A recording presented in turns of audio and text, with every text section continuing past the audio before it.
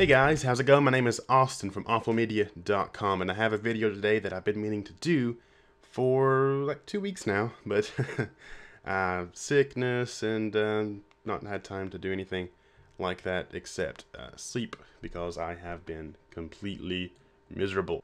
But what we're going to do today is look at turning a navigation menu like this. It's using an unordered list with list items into a drop-down select menu like this. Once the browser reaches a certain point. Once it gets like right there, we would turn that into that. We're going to be doing this all manually using a media query, and we're just going to be hiding a duplicate list of these list items here. Now you could use JavaScript and just grab the values from these and place them in here as you please, but for the simplicity of this tutorial, we're just going to use a duplicate list. So you will have to manage two lists, but if you're using something like WordPress, it wouldn't be too difficult to do. I'm also using a little bit of JavaScript here to use the values of these options for our URL links. So we wrapped it in a form tag with the name of small nav and wrapped it in a select tag with the name of nav links. So you can see here, small nav, boom, and nav links right there, just for so you can know how to do that type of stuff right there. So what we're going to do first is actually hide this menu in our CSS. So we're going to make the display none. So in our CSS, see there's nothing going on. It is a fluid layout. So the columns and stuff will size with the browser, but that's nothing new. You can download this template at awfulmedia.com/blah blah blah and download it there. You can have all these different layouts you can play around with. So pick that up if you want to play around with a responsive website. Also have a responsive template inside of this pack here. Yeah, responsive 2-column.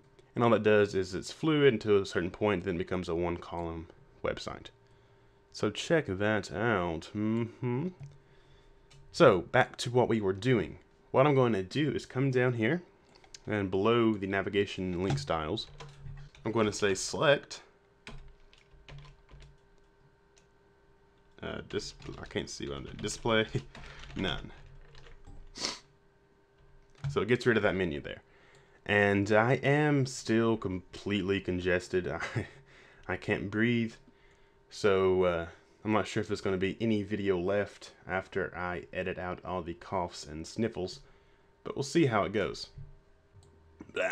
So what I'm going to do next is set up a media query. Why can I not scroll below that? Is there nothing there? Oh, okay. Sure.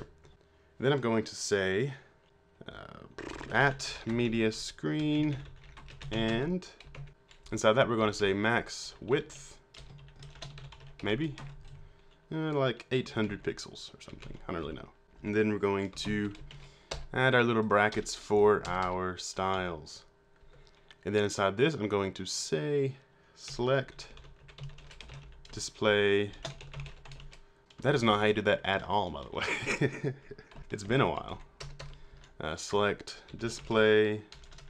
Wow, I have typed recently though. Display inline block. So now once we get down to a certain point, that should pop up.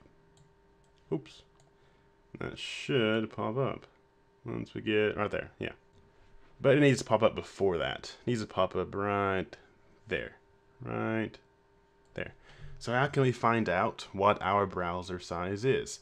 Now there are plugins and add-ons for browsers, but what I do just for quickly deciding what my browser size is, I go to browsersize.com and then click on what's my browser size, and it's 971 by 598.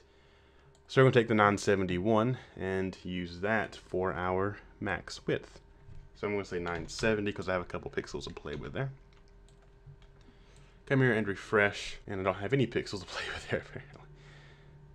So it needs to pop up actually right there. So if we refresh that, 969. But we can do it before that. It'd be better to do it before it, just so we're safe. So we'll leave it at 970. And then what we have to do is hide the navigation UL and LIs.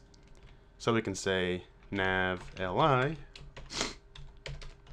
display, wow, none. And come back and refresh. So, boom, boom. And that is that. That was a lot easier and quicker than you expected, I'm sure.